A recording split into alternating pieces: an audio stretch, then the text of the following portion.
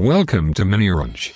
miniOrange provides single sign-on solutions for Confluence Marketplace, and as we know, that is the best OAuth and OpenID SSO solution available in the market. So, in this video, we are going to set up Confluence Single Sign-on with AWS Cognito, using OpenID protocol. Let's get started with the setup. Go to the Confluence dashboard, and click on the setting icon on the top right corner and select Manage Apps option. Go to Find New Apps. You can search here for add-ons in Atlassian Marketplace. Go to the Search tab and type OAuth SSO and press Enter. To download the plugin, click on Free Trial. Click on Accept and Install to agree with miniOrange policy and terms of use. After successful installation, use the license key to activate the plugin. And after activation of the license key, click on miniOrange OAuth Client. Now you are on Configure OAuth tab. We will be covering AWS Cognito setup here. You can also go through this setup on this guide. Here you will get step-by-step instruction. So, firstly we are configuring AWS Cognito as OpenID provider. Sign into AWS Amazon. Now go to the search bar at the top, and enter Cognito. Select Cognito from drop-down. Go to Manage User Pools. You can create a new pool by clicking on the Create a New Pool button on the top right corner. Here we will select the already created pool.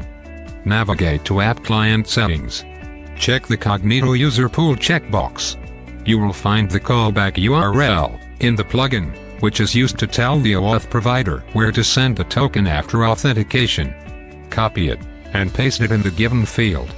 Scroll down and select Authorization Code Grant as Allowed OAuth Flows, and under Allowed OAuth Scopes, select OpenID to authenticate with AWS Cognito. Click on Save Changes. You can create your domain by navigating to the Domain Name tab. And you can create the users and groups by navigating to the Users and Groups tab. Now, go to the App Clients from the left panel, and you will find the App Client ID here. Click on Show Details button to get the App Client secret. Now let's set up Confluence's OAuth client. Go to Configure OAuth tab. As earlier we have selected AWS Cognito as an application. Copy the App Client ID from the application and paste it in the Client ID in the plugin. Copy the App Client secret from the application and paste it in the Client secret in the plugin. Enter the scope as OpenID. In the Domain Name field, enter the AWS Cognito domain name. Logout endpoint is optional. Click on Save. Now you can see OAuth settings updated message. Scroll down and click on Test Configuration, and you can see successful test configuration here, along with the name, Cognito username, and email ID. After successful test connection, you will get the SSO button on the Confluence login page now.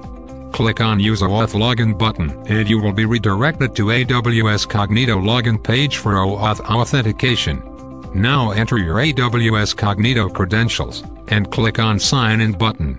You will be successfully logged into your Confluence dashboard using AWS Cognito credentials. Go to the user profile to check the user data, and you can see the user's email ID here. miniOrange provides best single sign-on solutions. Thanks for watching.